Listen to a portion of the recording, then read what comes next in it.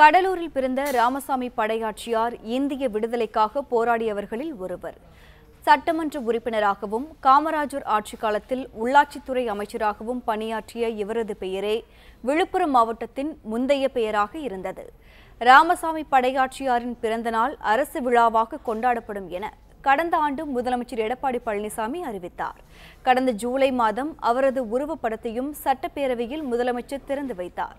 இந்த நிலையில் கடலூர் மஞ்சுக்குப்பத்தில் 2,15,00,000 ரூபாய் செலவில் ராமசாமி படையாட்சியாருக்கு மணிமண்டபம் அமைக்கப்பட்டுள்ளது.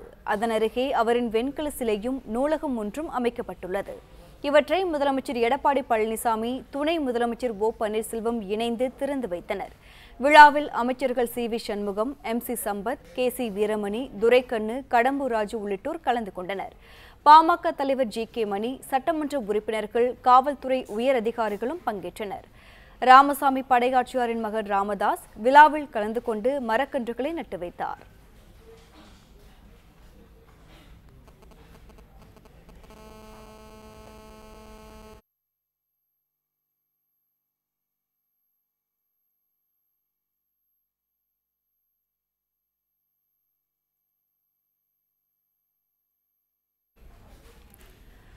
மணிமண்டபத்தை திறந்து வைத்த பின் விழா மேடையில் பேசிய முதலமைச்சர் எடப்பாடி பழனிசாமி, எம்ஜிஆர், ஜெயலலிதா காலந்தொட்டே மிகவும் பிற்படுத்தப்பட்ட மக்களுக்கான ஆட்சியை அதிமுக வழங்கி வருவதாக கூறினார்.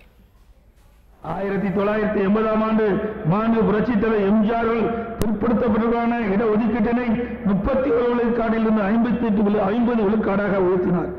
அது முதல் தமிழ்நாட்டில் ஆதிராவிட மற்றும் பழங்குடியினர் இடஒதுக்கீடு உட்பட 69% இடஒதுக்கீடு நடைமுறையில் உள்ளது.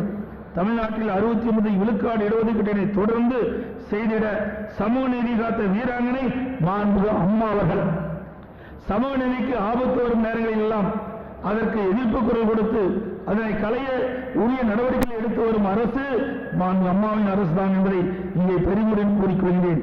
வாக்குறுதி கொடுத்தோடு மட்டும் நிற்காமல் அதனை உடனடியாக நிறைவேற்றும் ஆட்சி அனைத்து இந்திய அண்ணா திராவிட முன்னேற்ற கழக ஆட்சி என்பதை இந்த நேரத்திலே சுட்டிக்காட்ட விரும்புகின்றேன்.